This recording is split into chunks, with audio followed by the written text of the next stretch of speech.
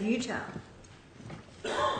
Thank you, Madam Speaker. I give notice that tomorrow I shall move that this House, 1, notes that on September 7, 2015, over 30,000 Australians gathered in cities and towns across the country to light the dark and welcome refugees to our shores in response to the current humanitarian crisis unfolding in Syria.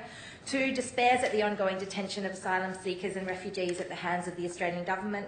3, recognises the compassionate comments made by the New South Wales Premier in relation to asylum seekers and refugees.